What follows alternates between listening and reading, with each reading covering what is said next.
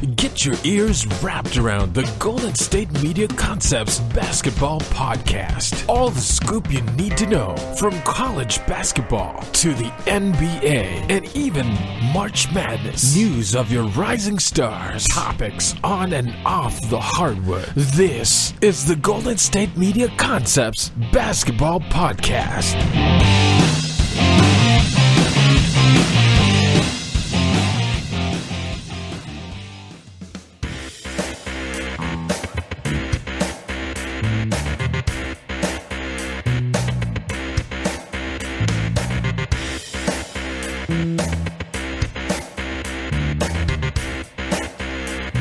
Hey, what's up everyone? This is Pauline and you are listening to the Golden State Media Concepts Basketball Podcast. I'm your host and this episode is going to be kind of a little bit more fun. There's a lot of fun things that are happening around the basketball world and also a little bit about the NCAA because there's some things happening in the NCAA. We're getting ready for season to start. There's a lot going on with the Olympics and I just did an episode on the Olympics. So if you're interested in that, go listen to that. But there's just a lot about to be happening and I laugh because I feel like I say that a lot. I feel like I'm always saying, oh, in my previous episode, or I say, oh, there's a lot going around the world of hoops, but there's a lot going on. And it's funny because, when I first started doing these podcasts, I was worried, about how I was starting the podcast. My first few were during the finals, so especially with, I kind of did a recap of OKC and Golden State, but it was mostly starting when it was Golden State and the Cavaliers. And then I was kind of worried about what I was going to do moving forward because I was like, okay, once, the finals are over, there's WNBA, but that's not as much news that generates through the WNBA. And then, the NCAA college basketball hasn't really started. And then I was like, okay, well, there is the Olympics coming up this summer, which is great. But then it's been kind of a lot of fun and a little bit easier to get just news because there is always a lot going on during the off season. There was the free agency frenzy, which was a lot of fun and a lot of shockers, a lot of not some things that we were shocked about, but not really because we kind of knew it was going to happen. There was just a lot of money everywhere, just money literally everywhere in the NBA. And players were making huge amounts of money just to sit on the bench, which, hey, I'm not mad at them. It's okay. If that's all you got to do, then you do it well and make your money, boo boo. So it's funny because there has been a lot going on around the NBA and around the WNBA and around college basketball and just around just the All-Star game and just politics and around social media. It's just been a lot of fun these last few episodes, I think. And it was a lot more fun than I thought. And there's been a lot more still continually happening as we are not wrapping up the Olympics, but the Olympics are in full swing and it's the medal round for both our men's and women's national team.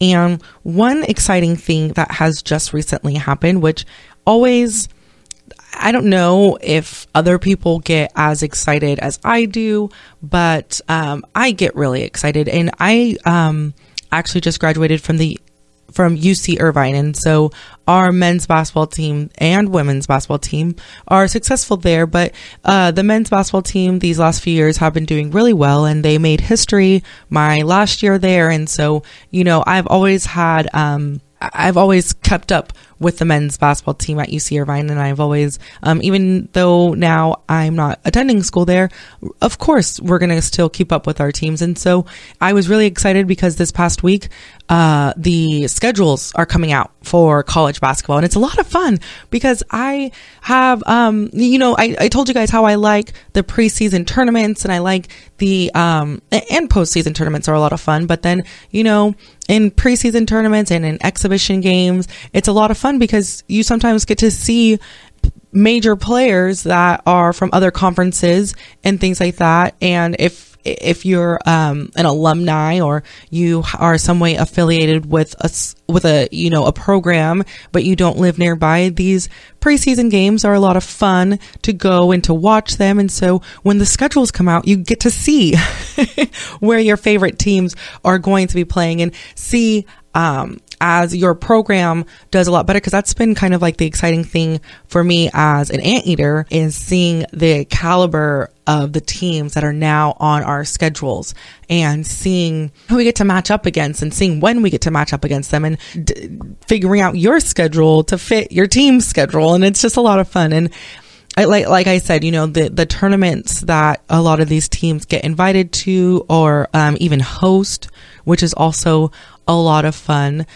It's just exciting to see your team, and I think it builds the anticipation, and I think that's why they release it and make like a big deal. Programs will write whole like articles and press releases about their teams and releasing schedules and who's on the schedule and what to watch for and what to look for. And then fans, we start preparing to go to those games and travel, and it's just a lot of fun. It's a whole lot of fun to me, and I think this year, again, of course, is going to be no different than that, and seeing these preseason tournaments. But one thing that's been kind of fun for teams that sometimes get this opportunity now, they have there's a rule that your program can participate in kind of, it's during the summer and it's happening right now, usually in August, where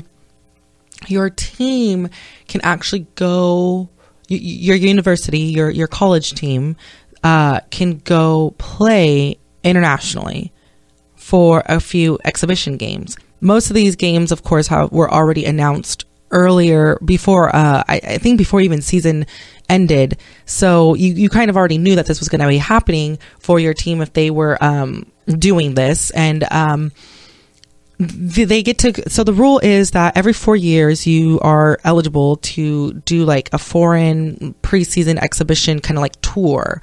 You're eligible every 4 years to do this, and you get 10 practices with your team because, there's a lot of rules and regulations during the off season, especially with college players, during like recruitment season and during like draft season and during just the off season in general, when they can practice, how much they can practice, when coaches can get involved, when they can't get involved, breaks, all that. So there's just a lot of rules to keep, everything in order and to keep players safe and to keep new recruits and just the safety and like the rehab for their bodies and just the amount that goes into like recruiting and just things like that. So anyway, so they're allowed 10 practices, which is great because then they can really get a groove on and get ready to go internationally and play. And so it's a lot of fun, and basketball is just really cool because you can travel the world playing basketball, and through this type of opportunity as a college player, you can travel the world. And if we recall, one I was which just comes to my mind right now is they've been doing this kind of like for a while. And so big programs get to go overseas, and it's a bonding time for the team. It's a bonding time for the team and their coaching staff. And you get to just travel the world and play the sport that you love. And you get to even sometimes play against national teams for these variety, like these tournaments and things like that. So anyway, so UNLV actually right now is in the Bahamas, and which I just think is so exciting because these places that they're going, some like Kansas State, they're over in Europe, they're in Italy, and I think they are also going to be playing in Switzerland. But UNLV is going to have 3 games in the Bahamas. Unfortunately, they just recently lost to the University of Toronto in the Bahamas for their their opening game, the first game that they played. But they only lost by 1 point, 80-79, and they that was kind of due to free throws and fouls and ticky-tack kind of fouls that that they didn't really have to make and things like that, not just playing smart and just little things. So that's a lot of fun. And so even it's nice to win games, especially in preseason, but these are just exhibition games, so it's more of a kind of like a showcase tournament and just getting to travel and see other teams and play against them. So UNLV, the Rebels, they only lost by 1 for their first game. They have 2 more games that they're going to be playing in the Bahamas. And then, like I said, Kansas State is also away on a European tour, which is really exciting because they're actually just, like I said, I believe they're also going to be visiting Switzerland, but they currently are playing in Italy. They're 2-2 right now, and it's kind of fun because they're playing against some national teams. They just recently lost to the Kosovo national team 85-74, but these are college players and college players that our programs are developing, and soon that some of them we will actually be seeing in the NBA as well. But these are guys that are playing against professional teams. And so that's just cool just to say that as a college player that you played against a professional team. And so, like I said, they lost just most recently. They're 2-2. They're going to be playing a total of 5 games, but they're some noteworthy players that they had for Kansas were sophomore Kamau Stokes. He had 20 points. So, they're playing very, very well. Yeah, they're losing, but given the situation that they are playing professionals, this is good. This is a lot of fun. And then senior DJ Johnson had 10 points and 13 rebounds. So he's recording a double-double. And so if your school, I know from my conference that my school is in, UC Davis is doing a kind of like a foreign exhibition tour as well, which is just really cool. It's a lot of fun. I think that this kind of shows the fun that you can have when it comes to basketball and the excitement that basketball brings and how it literally is played and enjoyed and beloved around the world. And these are opportunities that these guys, well, not even just these guys, just people in general don't really get the opportunity to do the thing that they love and do it around the world and get to meet people and showcase your talents and abilities around the world. And the Bahamas, really, how cool is that to be playing basketball in the Bahamas? And so we actually have to cut it to a quick break real quickly. But when we come back, I kind of wanted to discuss some other things that are happening around the NCAA. I know that I wanted to touch on some stuff post-draft things, as well as Shaq. He's always a big topic to talk about. Shaq is always doing something, and his most recent announcement, I wanted to kind of touch on that. And so keep it locked here. You're listening to the Golden State Media Concepts Basketball Podcast. Are you looking for help for your fantasy football team? Check out the GSMC Fantasy Football Podcast. Get today's best advice on who to start, who to sit, even who you should draft. From sleeper picks to red hot lineups, they got it all covered for you. That's GSMCpodcast.com/fantasy-football-podcast. We'll cover traditional leagues, dynasty, PPR, even IDP leagues. When you need fantasy help, there's just one show to hit up. Don't forget to like them on Facebook and follow them on Twitter. Visit GSMCpodcast.com for more info.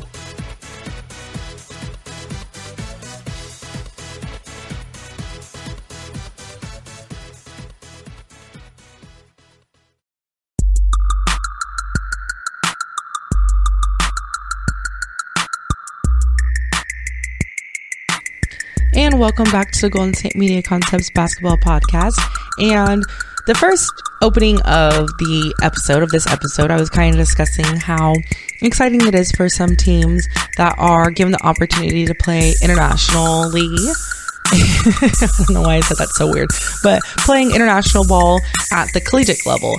And now, when it comes to college, you have a lot of options when you are a phenomenal player, because you can decide to be a one and done, kind of like Ben, and who was number 1 overall, and that's great if that works for you, and if that's what you choose to do, then, and especially in like his case, as well as Brandon Ingram, these guys are given a special opportunity to be kind of like, we call them one and dones, and being able to do a freshman year of college and play at the collegiate level at a high caliber team, and then shifting right over into the NBA. Now, just because you are a player who decides to continue with your collegiate career, and not be a one and done, even though you are a great player, we have guys like, like Buddy Hield, who was not a one and done. And so there's pros and cons to both, because there's the pro that you go to college for 1 year, you have a great season, you're beloved by everyone, there's a lot of hype around you, then you go to the NBA. And especially when you are drafted in the first round, that's great, because you're on a team. More often than not, you're going to get used by that team and to be made to make a difference for the franchise. So, that's a great opportunity. But then the pro of staying in college, and you get to develop your game, you get to, especially on a lot of these high caliber programs, you're learning from some of the best coaching staff who have produced a lot of NBA players. So you get that insight, you get just the education, which is very important, and then you also get to, like I said, your body develops, you're older, you're stronger, you're hopefully a lot wiser, you're more versed in the game, and you get to have a lot of fun. Like, college is fun, it's a great time, and when you are an all-star athlete on any team at any level in college, it's a lot of fun. And so one guy that I'm really kind of excited for this next season coming up, who has he's actually like a redshirt senior, so he is he stayed in college, and he didn't leave early, he didn't declare for the draft early or anything like that. This is kind of like a little bit segue where and I think I have kind of touched on this before, but it's kind of nice. I like that the NCAA, the new rules is that when you declare for the draft, you kind of have a little bit more leeway before it's like officially official. You can actually participate in a workout. You can go to the combine if you're invited to that. And so it's nice because you can kind of test the waters a little bit before it's too late. And then you can also decide to go back to college and you don't lose your eligibility, which they extended that time, which I think is really nice, especially when this is such a crucial time in these athletes' lives to decide whether or not, and it would be a little bit kind of like stinky, a little sucky if you declare for the draft and nothing kind of becomes of it, but now you're not eligible to even just go back to school. So, well, you can always go back to school, but you eligible to play, is what I mean. So one guy who I said is a redshirt senior is Jaron Blossom Game. Now, first of all, I love his last name, Blossom Game, because I don't know, it's a cool last name. And as an athlete, that's kind of a cool last name to have because he literally is blossoming in his game. He, like I said, is a redshirt senior at Clemson. And it's not like this is a guy who really needed to stay in college, like where he's a guy that not good enough to play at the next level. I believe he's good enough to play at the next level and to do well in the next level. It's just that he has, I'm not quite sure what his reasonings are, and it really, quite frankly, it doesn't matter because he's had a great collegiate career, but he's decided to stay in college before, and play out his eligibility before declaring for the draft. And so he's going to be somebody that I'm really excited to see play this next upcoming season, because he is a guy that he has already had some, FaceTime and some media this past season because he's been doing so well for Clemson. But I'm just really looking forward to seeing how much more after this off season and after this time to develop and everything that he can go ahead and what he is going to produce. You know what I'm saying? He averages throughout his career here at Clemson, he's averaged 12 points. But see, last season, he was averaging 18 points. And so this is a guy that could very easily, after a lot of hard work in the offseason, be averaging 20 plus points per game. And that, one, is going to do great for Clemson. And two, just great when it comes for time for him to declare for the draft. He's making himself very, very eligible.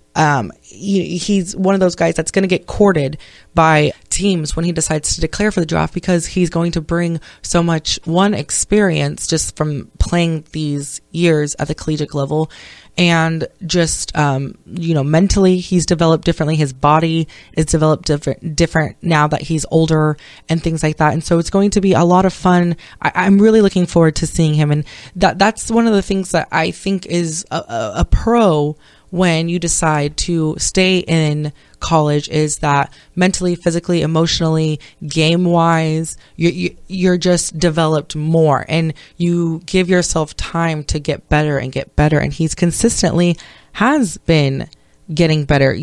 His first year at Clemson, that 2013-14 season, he was only averaging 4 points, and now we fast forward to 2015, 2016, and he's averaging 18 points. So, you know what I'm saying? So he is a guy that has continually gotten better, who I am very excited to see him continually get better in this season and just make a splash when it comes time for the draft. And so I'm really excited to see how he is going to do. But we have to cut it to a quick break real quickly. And when we come back, I want to talk about Shaq and what he's doing, as well as Samsung and the partnership that they're doing right now. Really a fun thing that they're having with Team USA, as well as a nice gesture made by Miles Turner of the Pacers. So keep it locked right here. This is the Golden State Media Concepts Basketball Podcast, and I'm Pauline.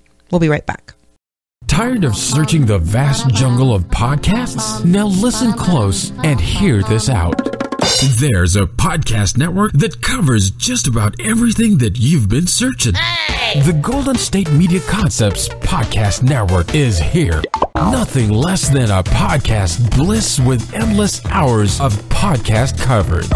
From news, sports, music, fashion, cooking, entertainment, fantasy, football, and so much more. So stop lurking around and go straight out to the Golden State Media Concepts Podcast Network. Guaranteed to fill that podcast itch. Whatever it may be. Visit us at www.gsmcpodcast.com. Follow us on Facebook and Twitter, and download us on iTunes, SoundCloud, and Google Play.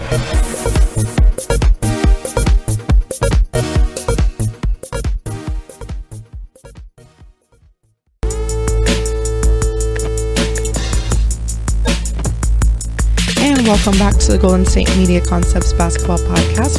I'm Pauline, and this guy, Shaq, is a really fun guy. I always talk, whenever I'm like talking to my friends or anything, and Shaq pops up or in the conversation, or most likely because he's on the TV in a commercial and a cameo or whatever.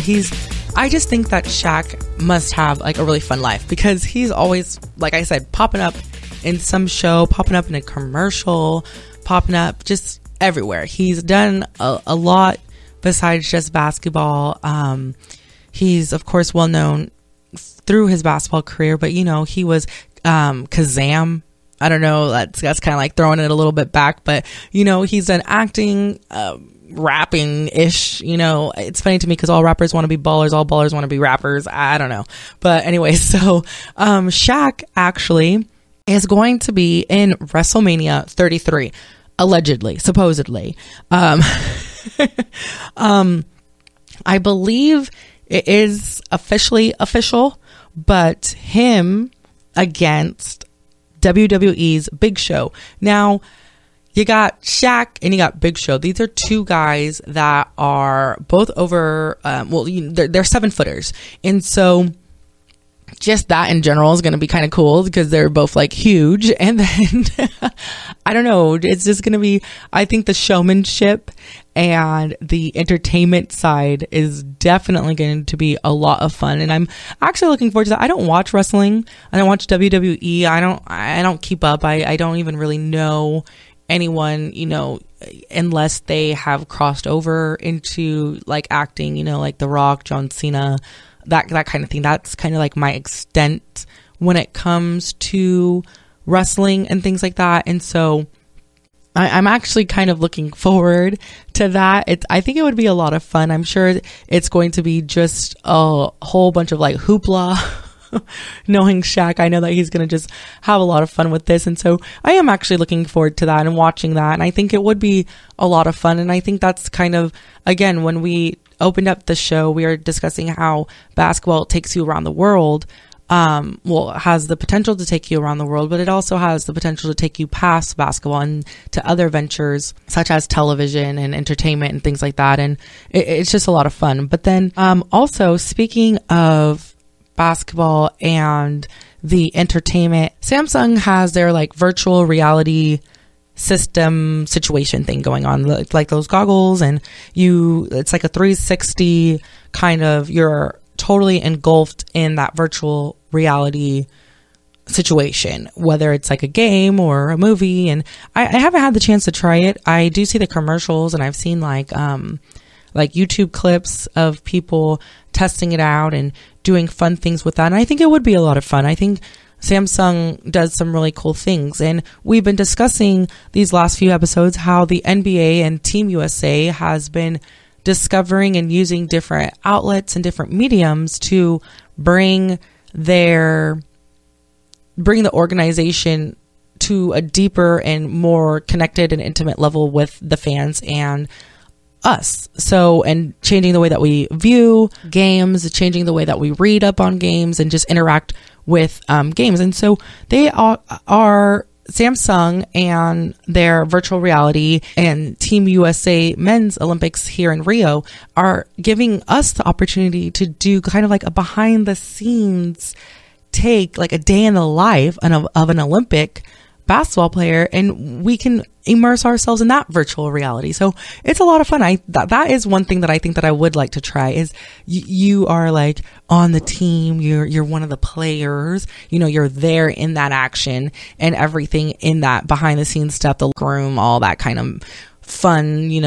I'm not quite sure all the elements to it. I would assume some practice stuff, maybe hopefully even on the bus, which would be kind of cool. Eating the cafeteria, what do they do when they eat team meals and things like that. I just think that would be kind of a lot of fun, and it would give us the opportunity to kind of pretend, which who wouldn't want to at least pretend? If we can't be it, let's pretend, fake it till you make it, I guess.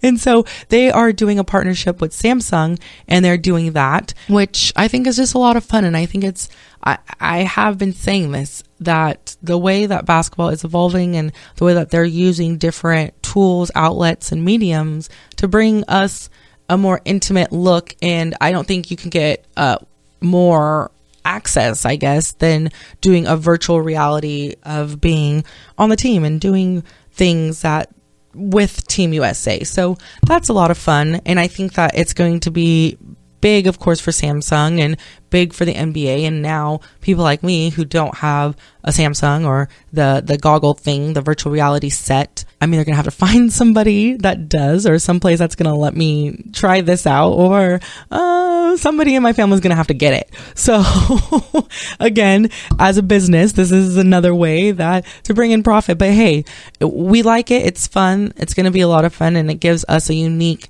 look on a day in the life. And I just think it would be a lot of fun. I did not see anything as far as if they're going to be doing it with the women's national team, but hey, I think that would be a lot of fun too, what it's like to be, on such a winning team. I think that would be a lot of fun too.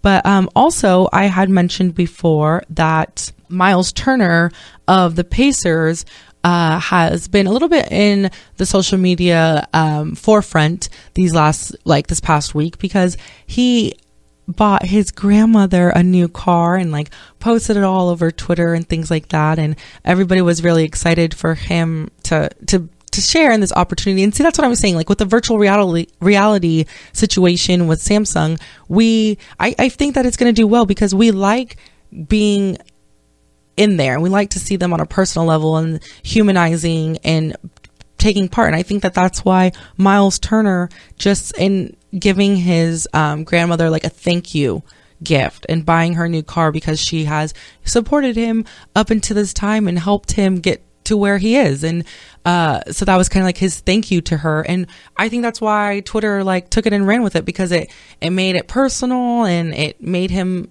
more tangible and made him like human. Because a lot of these guys, we look at them as superstars when we forget that they do have families and that they're humans and that they crack jokes and that they, they have to eat in the cafeteria, which I think would be kind of fun to do on the virtual reality, is just to pretend like you're having lunch with them. I think that'd be a lot of fun too. So that is what I wanted to share about the Pacers and Miles Turner. So that is actually going to wrap up this episode of the basketball podcast. And there, like I said, there's going to be a lot more coming up now that the schedules are released, and the NCAA, there's been a lot of new recruiting going on and some workouts that are taking place. So there's going to be a lot to talk about as we move forward, even past the Olympics. So this has been the Golden State Media Concepts Basketball Podcast. I'm your host, Pauline. You can always check me out on Twitter at GSMC_basketball. You can listen to this podcast and any previous and future episodes on our network website, gsmcpodcast.com. Also on iTunes, Google Play, and SoundCloud. It's been a lot of fun. So when we come back next week, we will have a lot more to talk about. This has been your host, Pauline, and have a good week.